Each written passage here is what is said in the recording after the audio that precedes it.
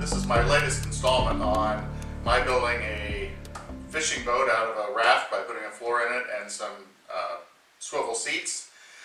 But I determined or discovered that I needed to somehow be able to launch that raft by myself, and with it loaded down I didn't want to drag it on the ground. So I did some research and came up with a PVC Boat Dolly.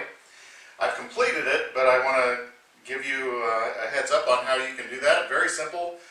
My investment was actually less than $50 to start out with. On the rolling surface, I got very lucky. These were at Harbor Freight and they were on sale for like half price. They were only they were less than $4 a piece. So that was real good.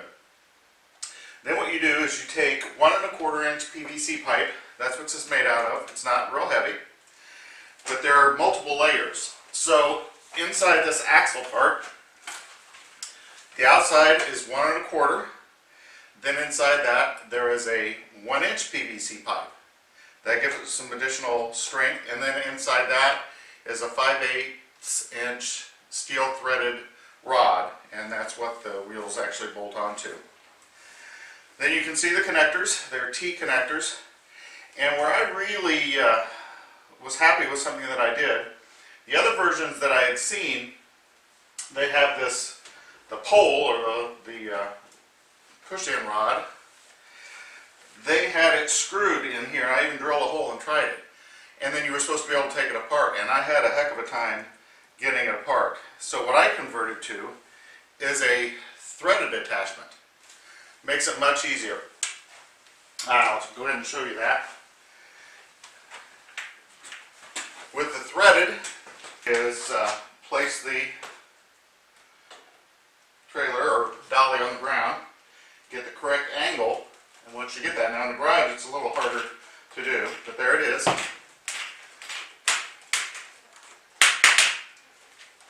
And that's it.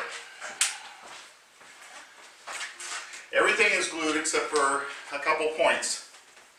You can see I've used another one of these easy to release connectors.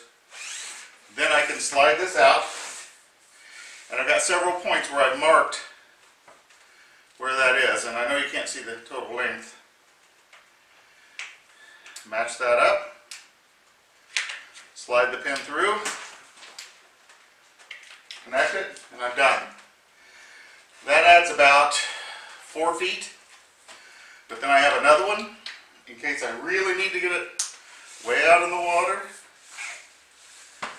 And that adds, it's right there. You can line it up.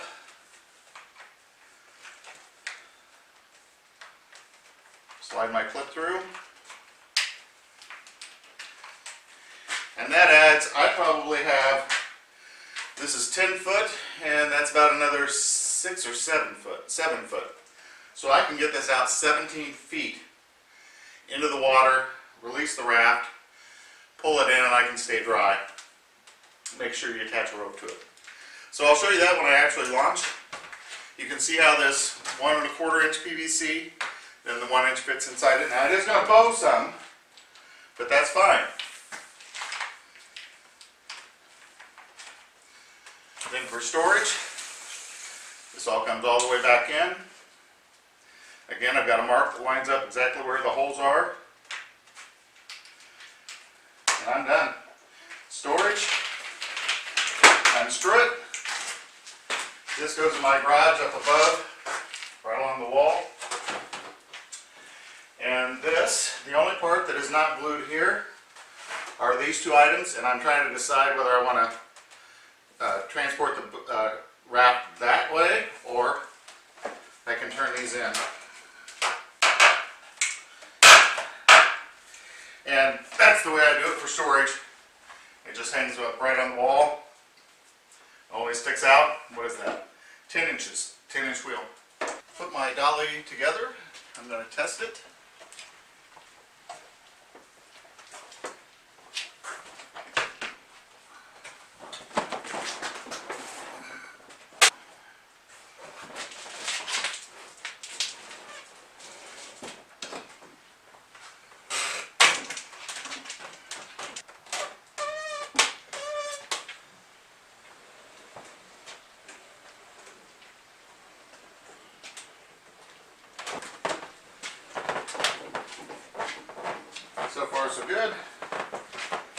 Straighten it out a little bit.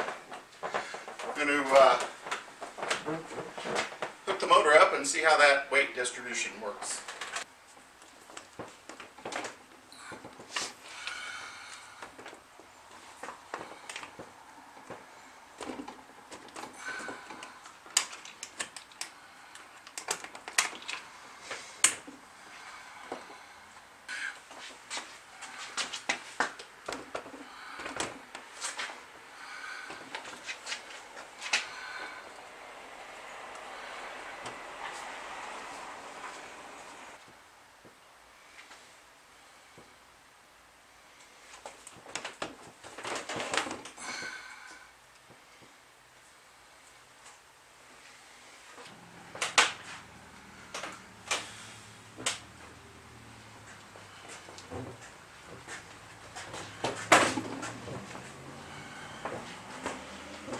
Launch it. As you can see now, I'll turn it around. I have the motor installed and ready to go.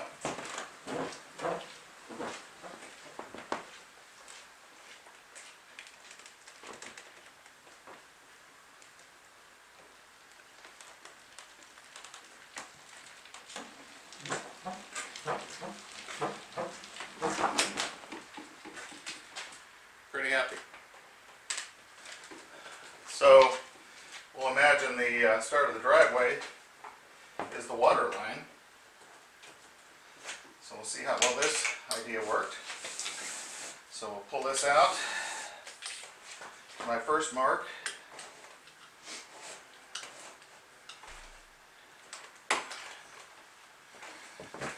And as you can see, even though it bows, I'm still going to be able to push it out, especially if that were water. And by that point, I think the boat would be floating in the water anyway, so I won't even have to get wet. I've got one more distance of this that I could make it even longer if need be. Same thing with pulling it back in. So, real happy. Real successful.